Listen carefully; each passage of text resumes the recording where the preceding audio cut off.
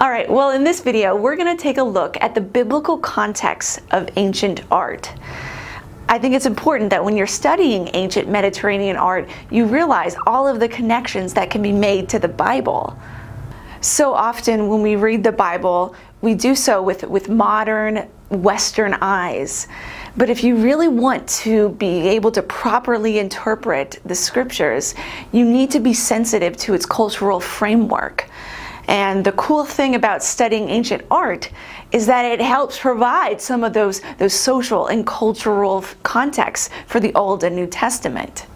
Now, I know some people claim that the biblical text is like other ancient religious texts, and they say all of that is just a bunch of ancient myths. And you know, it would be a real problem if none of the people or the places in the Bible ever existed. But the fact is, over the last 200 years, archaeologists have uncovered a vast amount of evidence confirming the existence of all these people in the Bible. They've also located the locations and these places of all the people in the Bible and have been able to determine and locate all of the major biblical cities and geographical features that are described in the Bible.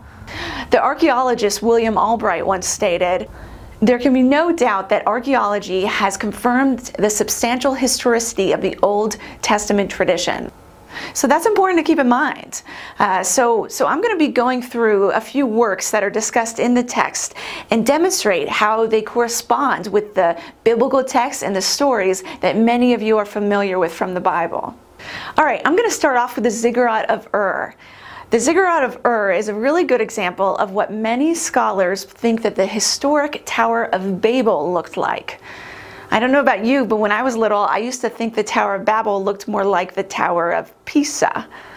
But because the biblical text places the story in Mesopotamian region, and because the account in Genesis 11 corresponds with the materials and the process used when making these ziggurats, the ziggurat is really the best imagery to reference in this story.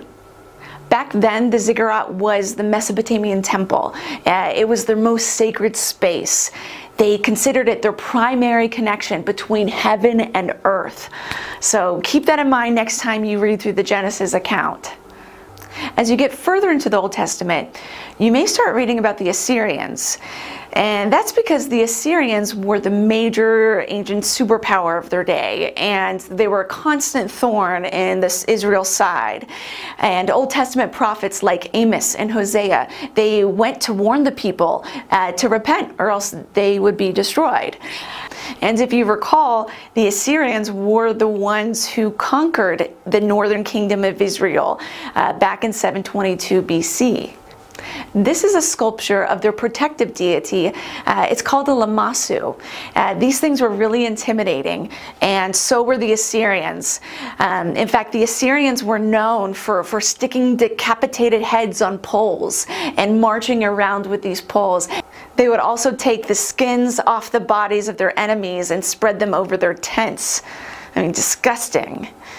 And so you would have definitely seen a lamassu if you would have headed into Assyrian territory. And speaking of which, do you know what the capital of Assyria was in ancient times? Nineveh. That's right. The place where the prophet Jonah didn't want to go and refused to go because he didn't want God to extend his mercy to the Assyrians. And I can't help but think about Jonah and God's mercy when I look at this enormous ancient sculpture. This is another Assyrian work called the Lion Hunt.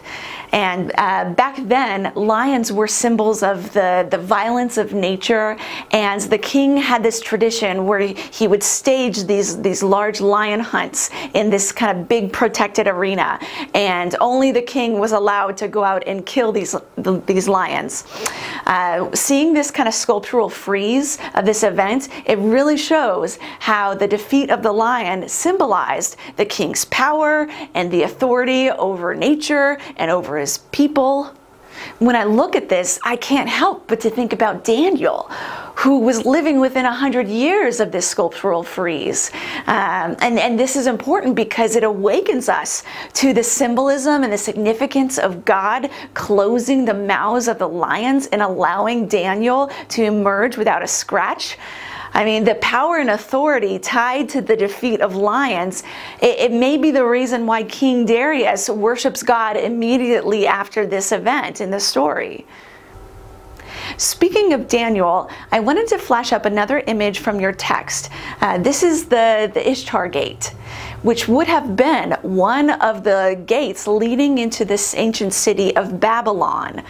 Now, the Babylonians defeated the Assyrians and were another major superpower of their day. Most of the Old Testament prophets that you read about in the Bible were warning Judah that they would be taken out if they didn't repent. And so in 587, the Babylonians invaded Jerusalem, and they began this 2-year siege on Jerusalem and utterly destroyed the temple and just ravished the whole city. And they actually, at this time, the Babylonians decided to deport a number of the Israelites into Babylon, thus starting the Babylonian captivity. So when I see this image, I think about all the Israelites that were taken from Jerusalem and brought here to the city of Babylon in their time of captivity. Several years ago, I took a group of students and parents to Chicago, and one of the museums that we visited was the Oriental Museum, which has a fantastic collection of ancient Near East art. And one of the works that we saw was a part of this Babylonian wall that had led up to the Ishtar gate. And I'll never forget when I explained to the group that, you know, Daniel, people like Shadrach, Meshach, and Abednego would have walked by this work. You know, some of the people just started tearing up. And, you know, it's incredible to be able to see works like this in person and to know that the heroes of the faith, which we respect and have come to just really look up to, they have a historical place in archaeological history. And so that's one of the exciting things about being able to study these ancient artifacts. Well, after the Babylonian and Assyrian empires, then came the Persian Empire. And they were known for having these huge banquet halls filled with columns that were topped with these heads of bulls. And I remember when one of my students was taking a picture with this colossal bull head, I reminded them that Queen Esther would have seen something just like this. In fact, Esther's husband, King Xerxes, was a major player in the Greco-Persian Wars. Speaking of the Greeks, I wanted to flash up this image of the Acropolis.